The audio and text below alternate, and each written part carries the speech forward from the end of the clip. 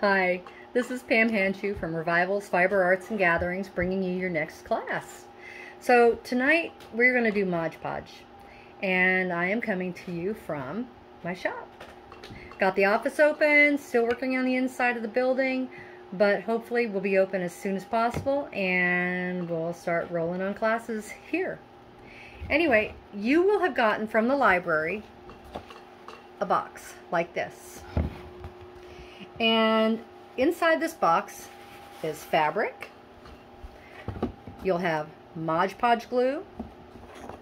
And you'll have these gnarly looking paintbrushes, which I've used for Modge Podge before. So once we're done with this class, please feel free to just toss it out. No big deal.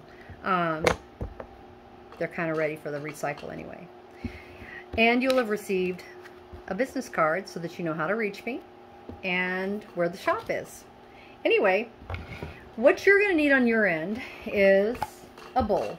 And I chose a really nice big bowl for mine because I have enough fabric to do it. Each of the boxes, you should have enough to do a fairly decent sized bowl.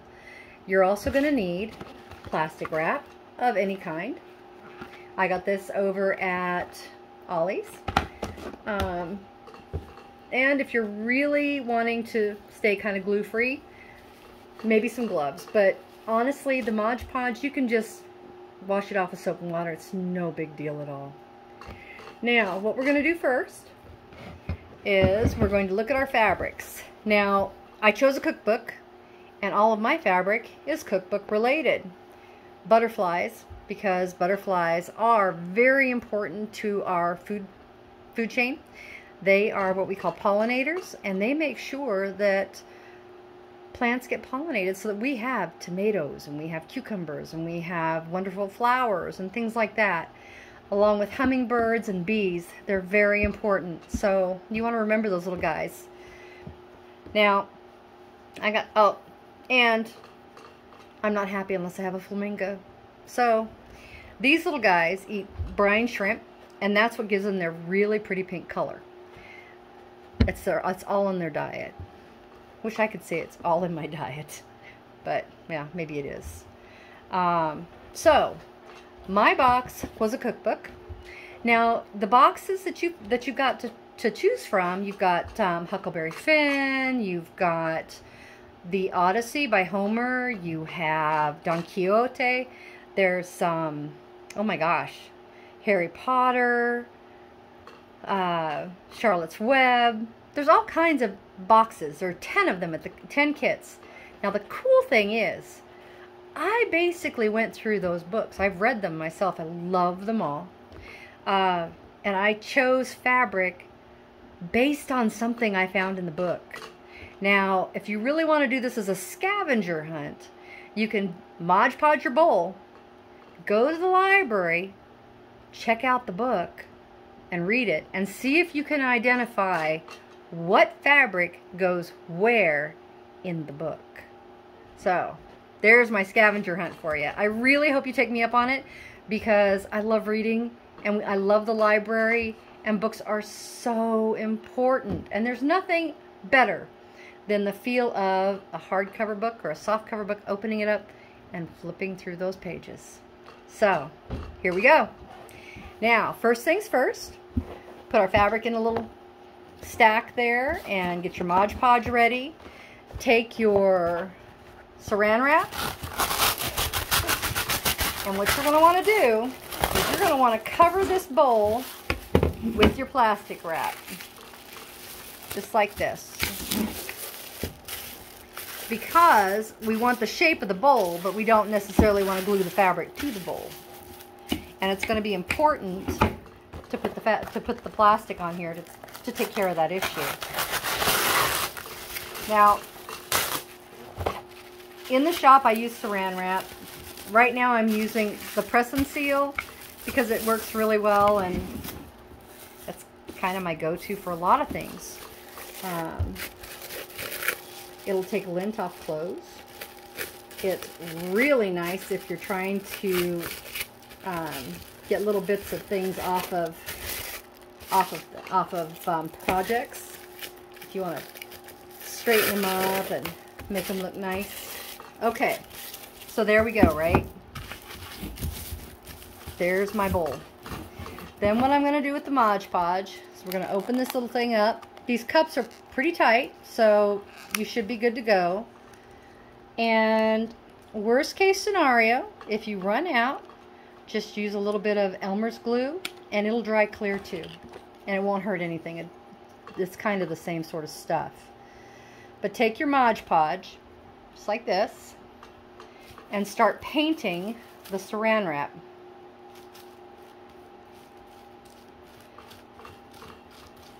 Just like that. And I'm going to start with the top and just give it a nice little dose of it. Doesn't hurt anything. Now if you want to, you can actually organize the fabrics that you want to start with.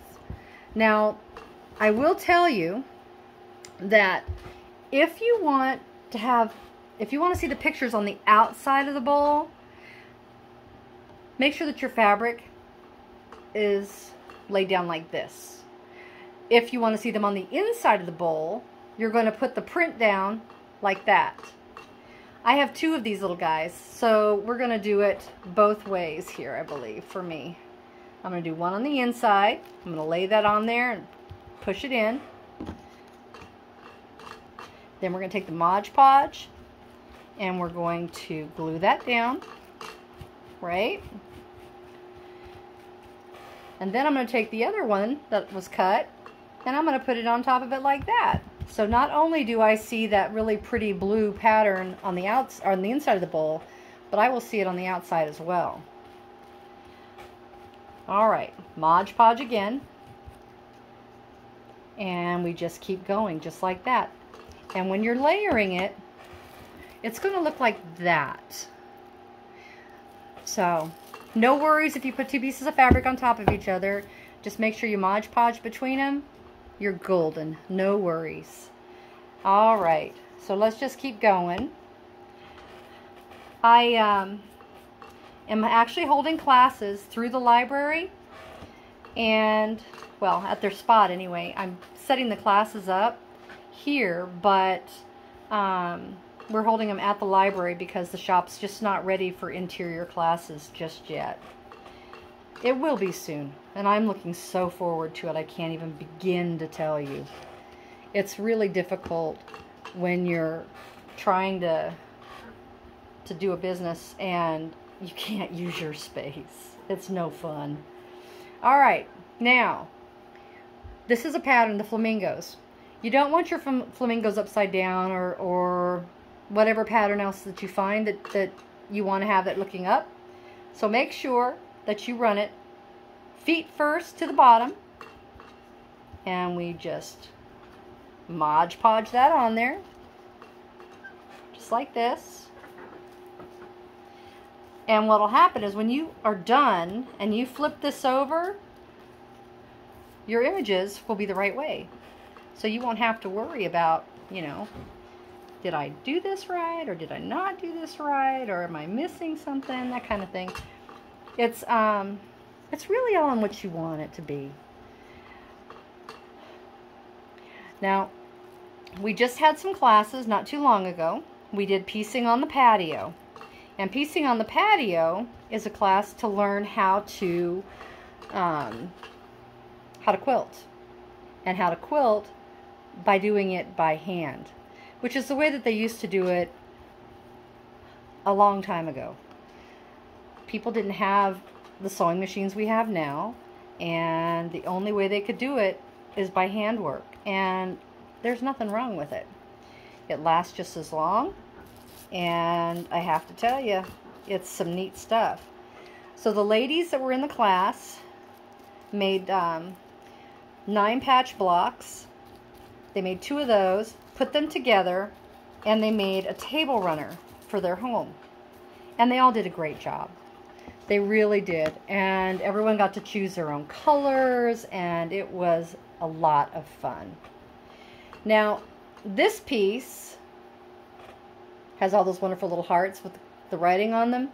I want to see it on the outside, so we are going to do it just like that. See? and you just press it down, and where you don't have Modge Podge already on, you just go ahead and keep going.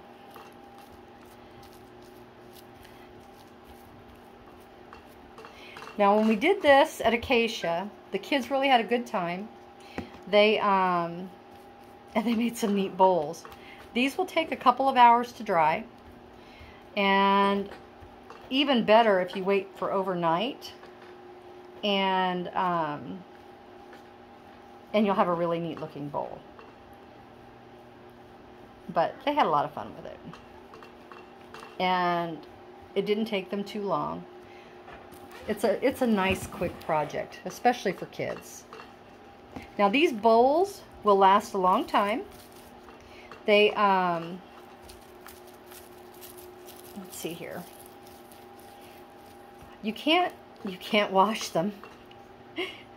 So don't try. If you do, you'll end up with a pile of washed fabric in your washing machine or your sink or whatever you choose to do. Yeah, that would not be good. But we're going to do this like that, because this one has all kinds of veggies on it. I love vegetables. They're the best. Well, I'm also a red meat fan, so it's all good. Alright, Modge Podge it down. You're going to have lots of pieces that are multiple sizes, different shapes. The fun thing is just going to be deciding how you want them on the bowl. Now I'm doing everything facing out except for that little center section. And I'm already running out of Modge Podge because I have a big bowl. Now, so I would say use a medium-sized to small bowl, and you'll have plenty of Modge Podge. If you don't think you're going to, let the library know, and we'll work on making sure that you get some extra. It's not a big deal. Promise. Okay. I will be right back because I need to get more Modge Podge. So, a couple seconds.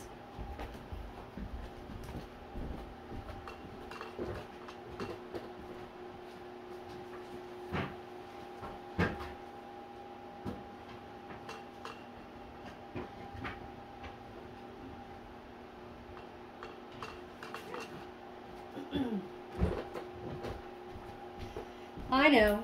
I didn't even give you good music to listen to. Sorry. No elevator music here.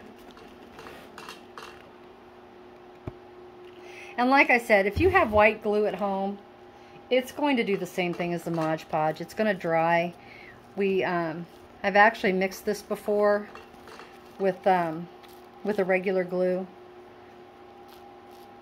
And let's see what we're doing here. And it seemed to work okay. Didn't have any issues anyway.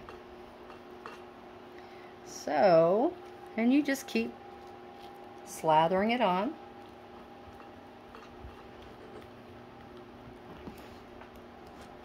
And I love food. Doesn't always love me back, but I love food. So,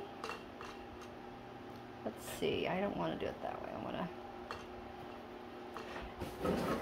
Sometimes you may have to rip them.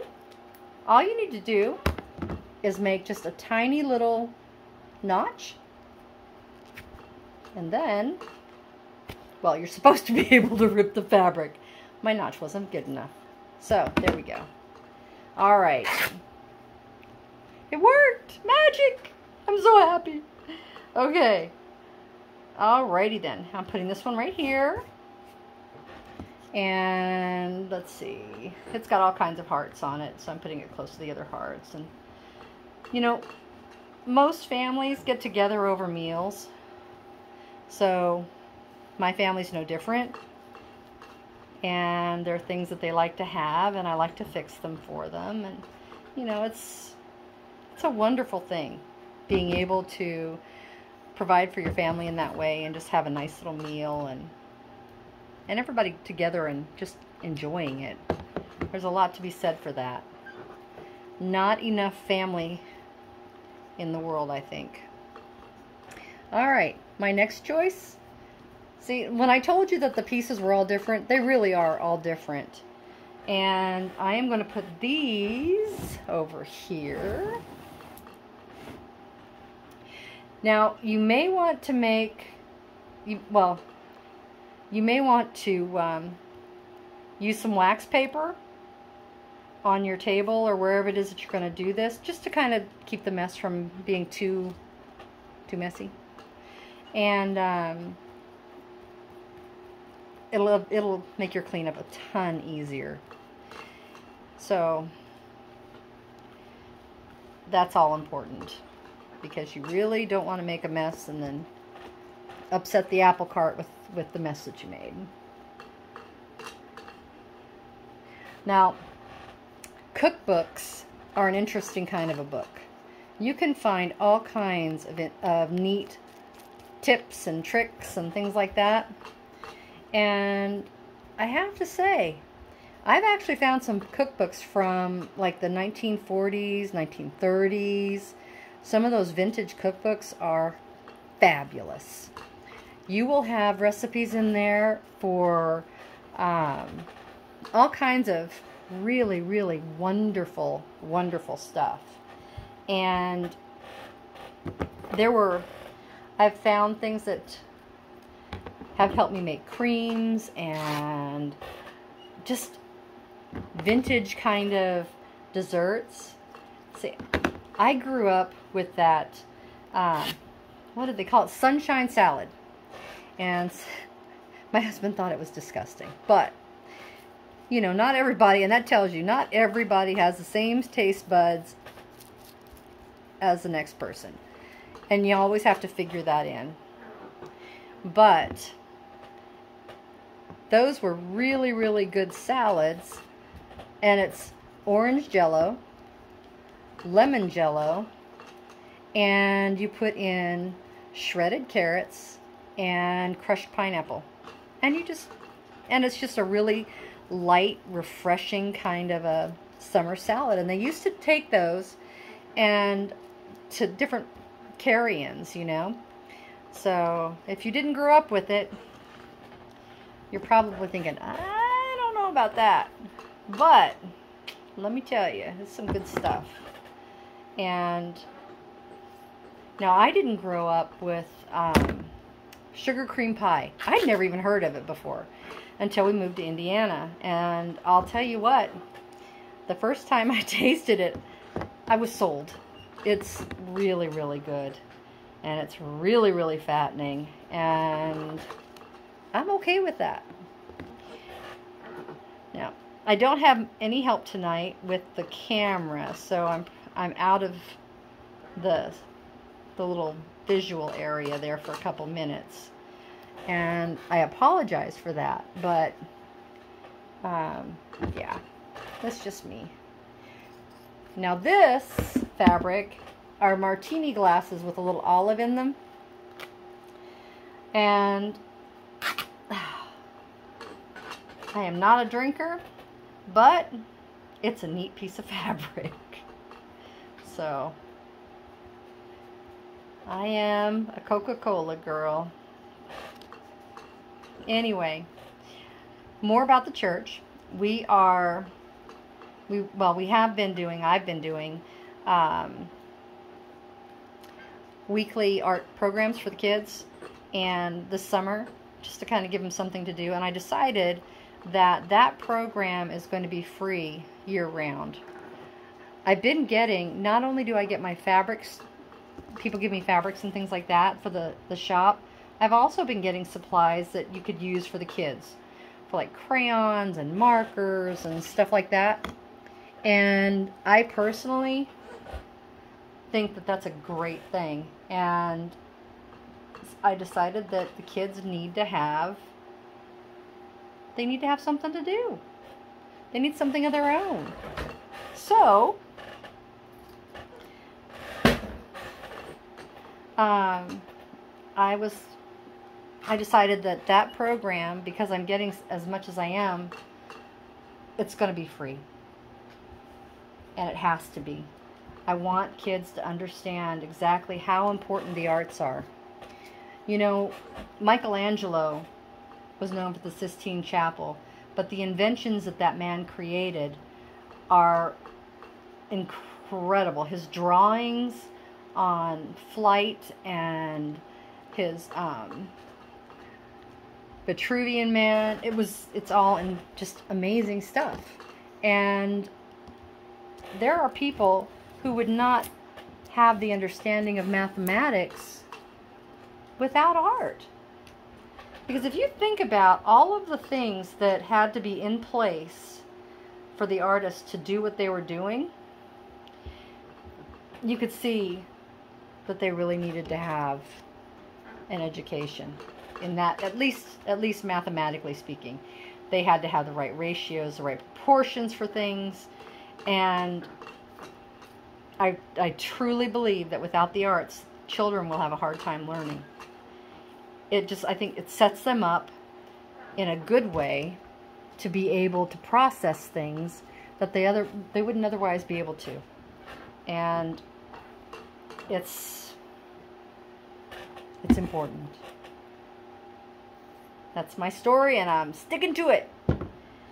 Anyway, I'm almost done here. And because, like I said, my bowl is very large, I'm having to use extra. Now, it all looks white on the outside right now. I promise that when it's all said and done, this will clear up. It'll look amazing, and you'll have a really neat project. Now, like I said before, you cannot store wet items in it, and you can't wash it. But if you take really good care of this, it will last a very, very long time. And even more so if you take the fabric and you just keep layering it on. And that's what I'm doing right now. I'm just layering and hitting places where I see that I didn't have enough, or that I need to add more fabric, and it'll be sweet. I really hope that you enjoy the book choices I had. I can remember reading all of those books, and some of them are classic and more for a classical education, which I think everybody should have the opportunity to actually take a look at them.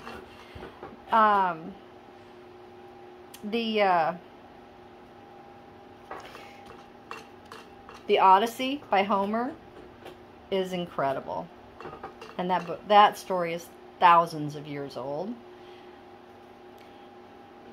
And I know that it may not seem all flash and fancy because it's in a book, or because it was written so many thousands of years ago. But if you think about some of the things that are going on today in the world, and you look at these books, some of them actually mirror things that were happening then, that are similar to what we're going through now. I mean, they had plagues, and they had wars, and people were still people, and they reacted the same way. And, you know, it is what it is, guys. But I really, really hope you do give the books a chance. I thought long and hard about it. I looked at books that were on lists of important to read, that kind of thing, before I made my choices. And I know that from when I was growing up, the book lists have changed. You know, I could have put To Kill a Mockingbird in there by Harper Lee. I did not. And because I think that's really hard to try and work through the symbolism and work through the issues that are present in that book. And it's just kind of, I really want you to take a look at them. I really want you to try and give a shot reading them. They really will give you a lot of, they'll give you so much. And they'll make your education a lot better. books that were written in the past, you know, they're not, a lot of them aren't politically correct today, but they give you a visual into what it was like. And it's really important that you remember we're at the place we are because we learned over time to avoid the things that were going on in those books. I mean, we're not perfect. We're still learning, but we're a young country. And I think that it's important to remember that, you know. By European standards, I think we're just like teenagers or something, if that. We might be in the teenage stage, but because they've been around for hundreds of years compared to ours. And our forebears, left Europe because they wanted freedoms. They wanted religious freedoms. They wanted to be able to practice their religion, and they weren't being allowed that where they were at. So when you're starting a country on a premise like that, you can't please everybody, and you're going to do stupid things. But if you look at how it is when you grow up,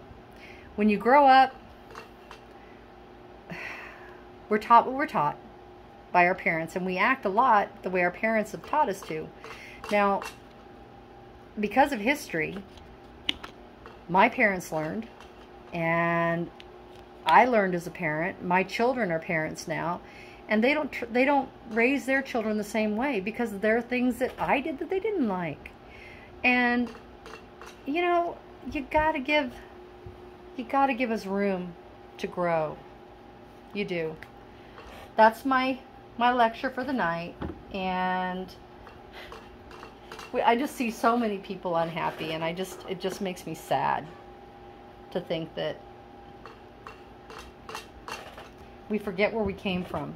We forget where we're capable of reaching, and but there's still hope. I know COVID's driven everybody bonkers. It's not my idea of a fun time, let me tell you. Yeah, I want to do this one this way. But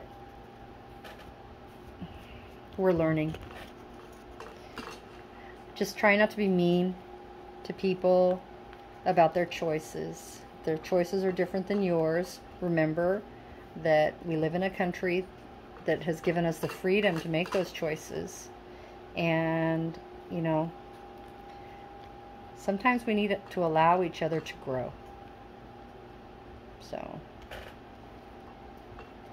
anyway, I am, I think I am done with my little thing here. I want to put this last piece on, but I don't know where I'll put it. Okay, I'm not going to put this piece on. I'll just leave it be. But when you're finished, doesn't matter. If you have any more of your Modge Podge, just take it and slather it over it. And just use all of it.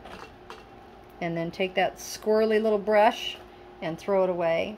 Now you're going to end up with these little strings, and I'm going to go through and pull mine and take some scissors and trim some things so that it lays flat and I don't have stuff kind of everywhere. That's just my little problem with my little version of OCD, I guess, such as it is. But yeah, your mess will clean up easy. It's just soap and water, not a big deal. And like I said, you're going to want to let this sit at least overnight. And if you're doing this during the daytime, you can let it dry for like, I don't know, 2 or 3 hours maybe. Just go back to it, and if it feels dry and it's not tacky, then you're good. But what you're going to do is you're going to pull this, you're going to bring your bowl upside down, or right side up actually, because we're already upside down. Bring your bowl right side up. Lift the bowl out from the inside of the saran wrap, and if you have put saran wrap around the outside edges of under the lip. Just pull it away a little bit. Not even an issue. And you'll be good to go. And you should have a really nice bowl shape. Now, the rim may be a little wavy like this because of with the way you placed your fabric. Oh, but you can trim those with scissors. It'll be great. You can store keys and little odds and ends. I think I'm going to use this here at the shop for something. Maybe some little flyers or something. I haven't decided quite yet, but I am going to be using it. And maybe down in the kitchen. Now, in case you didn't know, the building is a fiber arts education and makerspace. So we will be teaching classes, and I mean all kinds of classes. It's not going to be, well, let's see, knitting, crocheting. We're going to do quilting, sewing. I teach traditional rug hooking, but I have teachers for needlepoint, for let's see, silk ribbon embroidery. There's several different types of things, but all of it has to deal with a cloth fiber of some type. And once the downstairs is done, I'm going to have a dedicated dye kitchen, so you can come in, you can learn how to dye fabrics, and I will have an area so that I can teach people how to recycle old wool and how to pick it from like yard sales and Goodwill and places like that. Or even if you have some old wool that you have at home, the suits and things that you're not using and you just have no use for anymore, I'll teach you how to tear all those down and use them for rug hooking or wool applique. They can still be used, so that's okay. Doesn't matter. Now, when am I going to have all this done? I'm hoping for at least, let's see, we're in August now. School's already started. I am hoping for this time next year to have the shop open and functioning. And I'm looking forward to having everybody come and visit. I'll have a little coffee area upstairs. I'll have a coffee area downstairs. There's going to be a little gift area. We're going to do consigned work from different people here in Greentown, and you'll have to pass a jury. So if you're a maker, bring your stuff down. I will give it to our lady on the committee that's going to take care of that for me, and they will look at it and see whether it's going to work in or not, and give you an honest critique, things that you may need to change or not change or whatever. But we're going to have all kinds of really cool little things here to sell. We're also going to have a small supply of sewing notions and the notions that you would need for any of the other fiber arts that we're going to have. It's not going to be a dedicated fabric store, but we will have some things here for you. So please come, and I hope you like your bowl when it's finished. Have a nice night, and thanks again for joining me for a class. Anyway, bye.